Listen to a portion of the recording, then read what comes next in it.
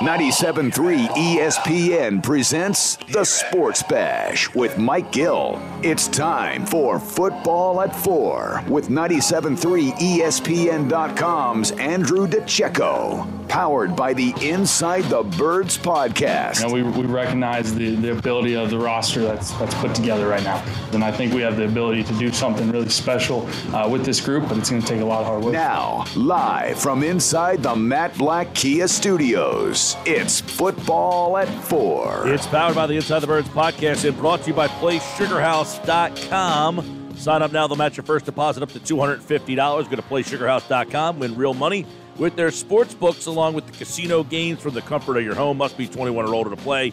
Gambling problem, call 1-800-GAMBLER. Andrew Dicecco is in the house today for today's Football at 4. We'll get some opinions from him on the loss and obviously what's next. What are some of the things they need to fix and improve on as he joins us now, like all guests, on the Boardwalk Honda Hotline. Andrew, what's up, pal? Hey, doing well, Mike. How are you? Everything is great, and, well, not in Eagles land. We got a lot of people complaining out there. Can you believe it? I couldn't imagine. Let's get some thoughts from you over at 97.3 ESPN.com. You have plenty of coverage on this game and in this team, as Doug Pederson touched on a bunch of topics from week one. You also had a bunch of observations from the loss. So let's start with that. Everybody's observation of Carson Wentz. Where do you sit with the way Carson Wentz played on Sunday? Well, it was definitely a tale of two halves, Mike. When you got to see him come out and get off to a fast start, he really willed the offense to really, it was pretty much all of him. Like the 55-yarder to Jalen Reagor really jump-started the offense. He threw a dart to Zach Ertz for the first touchdown. And I really was impressed with this 34-yarder to Dallas Goedert over his outside shoulder, away from the defensive back, leading the receiver. That was a tremendous pass. And then in the second half, he really reverted back to some of the things that really caused them to spiral out of control over the past couple of seasons. And the team was really in survival mode later in that game. And you kind of got to see some of his blemishes really come to the surface. How much of the – okay, so obviously Wentz did not play well in the second half. How much do you attribute that to the offensive line and the problems that they had? I think the offensive line's largely to blame for that, but let's not discount the fact that Wentz made some poor decisions with the football. He held on to the ball for far too long looking to make something happen rather than throw the football away. His interceptions were forced passes. They were kind of floaters to the defensive back. To rookie John Hightower really didn't – I mean, his receivers didn't do him any favors they weren't working back to the football. But they really, some of those passes were ill-advised, and they really were – almost infatuated and fascinated with the deep ball rather than, whatever happened to the drag routes or the crossing routes or the short passing game. If your running game's not working, why not look to the short passing game, which is an extension of the running game? I didn't see many of the things that I anticipated seeing, and they kind of went away from that in the second half when things were kind of rolling, and they really the drives were stalling and they couldn't get anything going. So if you were to put in order who's to blame first between Doug Pederson, the offensive line, and Carson Wentz, how would you order those three? I would say Doug Pederson, Carson Wentz, and the offensive line. The offensive line was what it was, Hunter. Jack Driscoll and Nate Herbig did some nice things on the first couple of drives. And you go into the game knowing you have two guys making their first NFL starts on the right side. But as Doug kind of intimated yesterday, those guys have been seeing a lot of work that it just hasn't really been seen. Those guys have been getting a lot of first-team work. So you really know what you have there, and you were finding out what was working in the first half, and to get away from that in the second half, that to me falls on play calling and inadequate play from your quarterback. On that offensive line, Herbig, 3 snaps last year, Driscoll, a rookie. How surprised were you that Pryor did not get a look at all on Sunday? Because not only did he not get the chance to start, once there was an injury, he wasn't even the next guy in. So why do you think Pryor was passed over?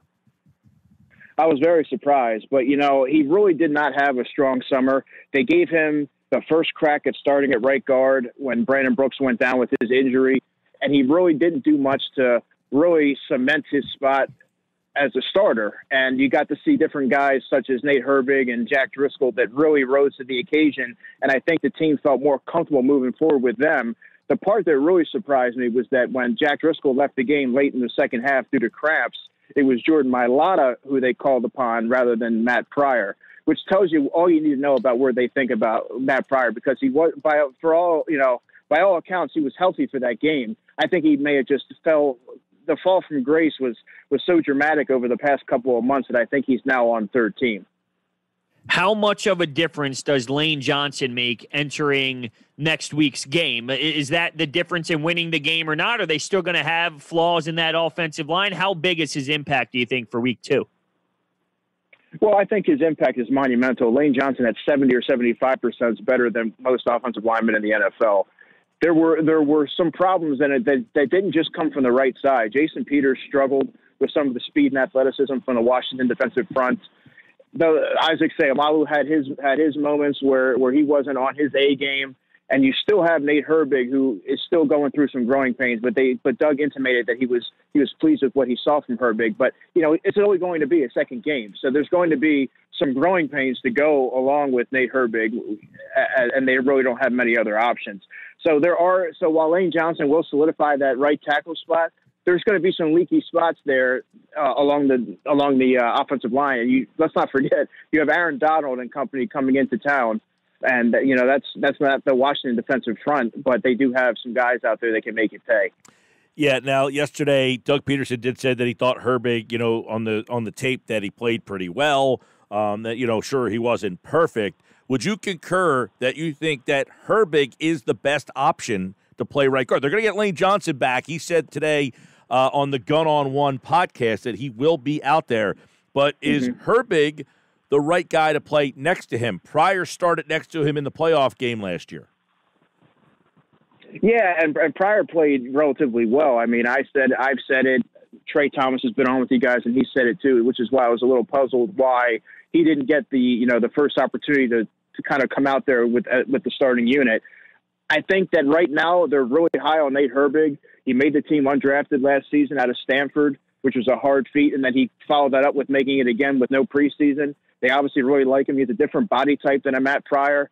Matt Pryor is more of a longer guy with reach, and Nate Herbig's more of a stout, plow ahead, type of offensive lineman that really doesn't necessarily fit what Jeff Stoutman likes in his offensive lineman as far as athleticism. But I think that they really like the fit there with Nate Herbig and the fact that he does provide versatility. It sounds like Doug Pederson was really happy with what he saw, encouraging progress from Nate Herbig. So I think he will be the guy, and they're trying to build continuity there. So he certainly will get another opportunity on Sunday. And then getting Lane Johnson back is going to be instrumental to their success. A name that really hasn't been brought up too much when it comes to this offensive line on Sunday was Kelsey. How did you feel that he played? Do you think that he struggled a bit because maybe what was going on on that right side, or are you okay with how he was individually? Kelsey, he's pretty solid each and every week. He's always out-muscled and outsized by the defensive tackles that he goes against. But yeah, were there some plays that I thought that he struggled on that he would like to have back? Absolutely. But I thought, by and large, he really stood firm in there. Despite all the chaos going on around him, I thought he was one of the more solid offensive linemen that the Eagles had on Sunday, which is really what you expect from, an all-pro center. I think that, some of his deficiencies on Sunday were largely in part due to the right side. A lot of inexperience on the right side. So I think that's where a lot of the pressure was coming from. Yeah, a lot of inexperience over there. But getting Lane Johnson back, you'll have Peters, Seumalo, Kelsey, probably Herbig, and Lane Johnson. Is the offensive line going to be an issue if that's your five guys? I mean, yeah, obviously you had two guys making their first starts on the right side together, but is just getting Lane Johnson back and then getting everything back to where you thought it might be, save for the right guard spot, after game one, you're like, my God, this line's such a weak spot. But is it really moving forward? Yeah, the offensive line is going to be problematic throughout the season, barring a trade barring a trade, because this is really, there's not much out there in free agency. So this is really what you have. And unfortunately, yes, it'll be marginally better getting Lane Johnson there, but there's going to be, the occasional blunders. Jason Peters is going to likely come out of games and, may even miss time. There's going to be guys coming in and out, shuffling in and out of the offensive line. And so there's not going to be a ton of continuity there. But obviously bringing Lane Johnson back, who's the best right tackle in football, if he's one of, if not the best right tackle in football, having him out there is going to definitely make the offense run a lot smoother. But there's going to be problems there throughout the season because, how many times can you ask a Jordan Mailata to step in there and give you quality snaps when he really didn't have a preseason? He spent time on the COVID list. He's the guy that really could have benefited from extra snaps. And then you're looking into, Sua Opeta and a lot of those guys. And, those guys they're more developmental guys, Mike, right now. And they're not necessarily ready to be thrown. And it's not fair to ask them to go out there and throw them out there against, some all-world players and say, here you go. Talk with Andrew Dicecco, of course, Football at 4, our 97.3 ESPN.com Eagles insider, and he joins us here on the Boardwalk Honda Hotline. How much did not having Miles Sanders to start the game and then Boston Scott getting hurt in-game and then Corey Clement not practicing most of the week, how much do you think that deterred Pederson from going to the run? I mean, the disparity was terrible. Yeah, and, I'm not necessarily sure that Miles Sanders, he can create a little bit more, and he's more explosive than both Boston Scott and Corey Clement, but there really wasn't a whole lot going by way of the run. There was always defensive linemen in the backfield. Boston Scott was getting lost back there. Corey Clement really never got his footing. This is a game where, and I tweeted about this, where I watched the L.A. Chargers play later that afternoon, and they have a rookie named Joshua Kelly, who I've been particularly high on. He's a bigger back. He's very nimble on his feet, but when you compare it to what they have with Austin Eckler, you have the speed and finesse that he has, and you also have the power and size and the inside running ability that Joshua Kelly has. And they don't win that game without Joshua Kelly's ability. And I think that when you really look at what the Eagles were lacking on Sunday, it's really someone who could pound the ball between the tackles, grind out those tough yards. Even when the running game's not going, you want a guy who can fall forward for 3 or 4 yards and at least pose as a threat, to at least have that as an option to run the football. I lost sleep over this quote from Doug Pederson after the game. I asked Moshe about it. I asked Gil about it. I want to get your thoughts about it. After the game, he was asked about the disparity in run and pass plays, and he responded with, he doesn't know in-game if he's calling a run or pass. He's just worried about the execution. How do you interpret that quote? Well, that's a little bit frightening, if you ask me, to have your head coach say that. I think, he may be – a lot of coaches do this. They get lost in the thick of things during the game, and they focus on the execution. And in the Eagle, I really don't know really what to make of that, to be honest with you. I just think that the fact that they have – the only thing I could kind of conjure up is that they have so many different offensive minds now in this particular case where, you have all these different opinions, and he may not know. He may not be aware of what's fully being called. But that's really an odd thing to say, especially to, in a press conference. But, I can't say I've ever really heard a head coach say that before. What's your take on the way he kind of addressed the Deshaun Jackson stuff? I mean, he played 54%. He's saying, hey, we got a long season ahead. I mean, what are you, load managing the guy? Like, what do you make of what? I mean, was he being, is it fair to ask whether he was being punished at all? Yeah, because Deshaun, what made this even more confusing was Deshaun's tweet that he put out after the game that he was healthy and he felt fine. Okay, well, if he's healthy and felt fine, this seemed to be the perfect opportunity to really stretch the Washington secondary, get him against Ronald Darby, and really take advantage of Deshaun's ability to, take the top off of a secondary. So to only play him, I believe it was 37 snaps when I think Reagor led the receiving corps with 40. To only play Deshaun 37 snaps and put him on load management. Well, last time I checked, there's only 16 games in a season. So what are you really preserving here? He went into the game healthy. He wasn't hurt during the game. I don't understand necessarily treating him like Joel Embiid in this situation. And when you really were struggling on offense to get anything going, to really limit your primary deep threat, that was another head scratcher. That was one of the biggest head scratchers to come out of Sunday. The way that I look at offensively, the way that I look at it is it's similar to baseball, home run or strikeout. Did it feel that way for you, that they were just trying to force the long ball too much with Reagor or Deshaun Jackson? Yeah, and the thing was, they connected early, and I felt like they wanted to keep going back to the well, and I thought that they did that too much. There was guys that were running under. You look and see, you have two tight ends that were finding success in intermediate routes in the beginning of the game. Why not go back to that? That was what was working. Why not utilize Boston Scott's ability to turn a screen pass into a long gain, and Corey Clement for that matter, and Greg Ward, who made a couple of tough catches over the middle. Instead, they were misfired. They were going after the deep ball to Jalen Reagor. They were forcing that. They were trying to make John Hightower a thing for week one. They really wanted him to. They were making him a feature part of the offense. I believe he played 27 snaps, and J.J. Arcega-Whiteside only played 28, and that's a whole separate story because he didn't even get a target. But it just felt like they were forcing things, Hunter. And instead of taking what the defense was giving you, I thought that they got away from what was making them so successful in the first half. Why Arcega-Whiteside no targets? Is it just, okay, this is what he is? I think this is more of what he is. He's a possession guy, but to have him play 28 snaps and not even receive a target, he doesn't create much separation.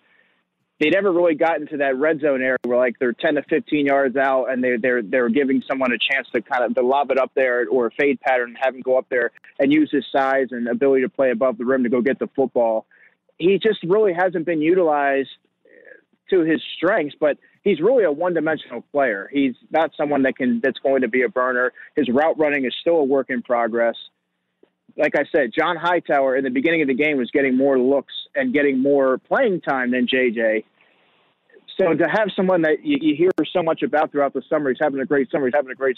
Well, that's why when I was on the show before the season started, I said, temper your expectations because doing it in shorts and in practice is one thing. But how many times have we seen so many of these players that are training camp stars and then you get into the regular season and they're kind of invisible? So this is now the second season that JJ has yet to produce or gotten off to a slow start after having a strong summer. What were your overall thoughts on Jalen Reagor? Obviously, the big bomb is what stands out, but what did you think in terms of route running and other aspects of his game? Just that, from the naked eye, I was very impressed with it. I thought he composed himself very well for a player playing in his first NFL game. And let's not forget, he made a very quick turnaround from that injury. Didn't show any signs of that lingering. And just to go up there and catch that deep football. I mean, I wonder how many Eagles fans couldn't help but think he's going to drop it because you're so used to that inadequate play from last season and the inefficiency from the receivers to be able to track a deep ball. So to have a young player, go up there and catch the football in that situation when you had to have it, I thought that was encouraging. The game didn't look like it was too big for him. His route running looked as good as advertised as the feedback that I've been hearing.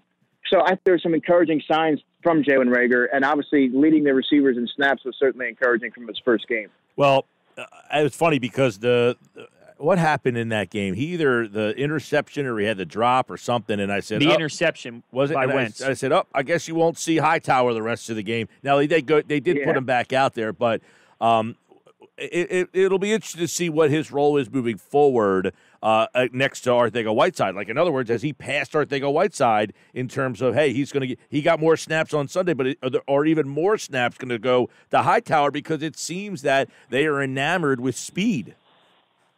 Yeah, and one thing that, if you remember, I believe it was about 1 or 2 months ago, and Adam reaffirmed this on the Inside the Birds podcast the other day, speaking to his sources.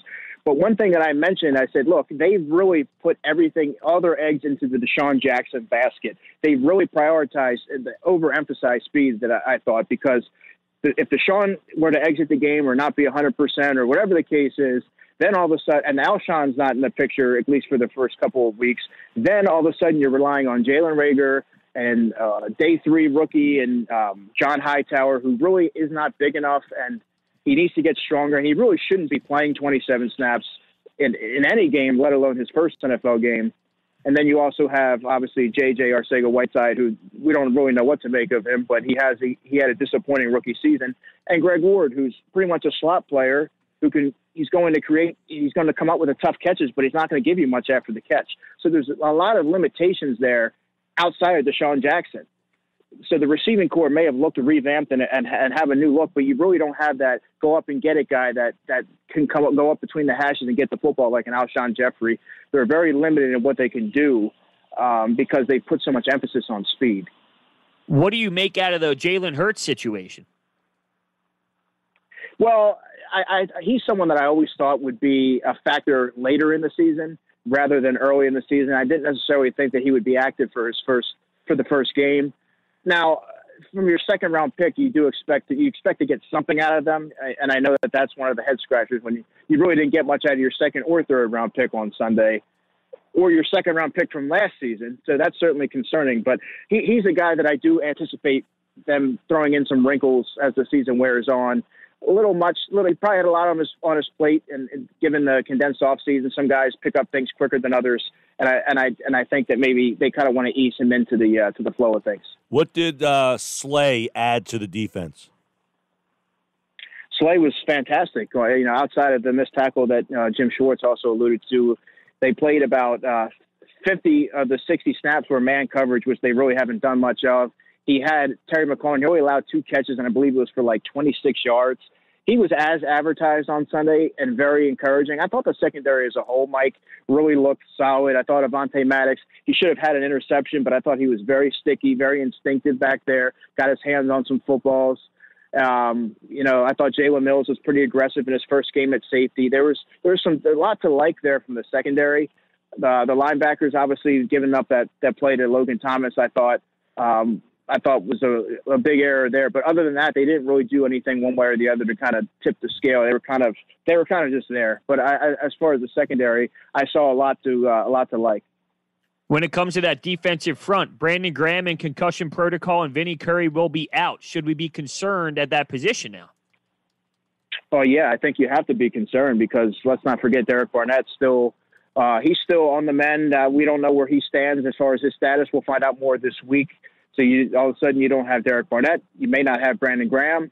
And Vinny Curry's going to be out for a significant amount of time. So let's look at what we have here. We have Josh Sweat. We have Jannard Avery. Casey Tuhill is going to have to be active for his first game.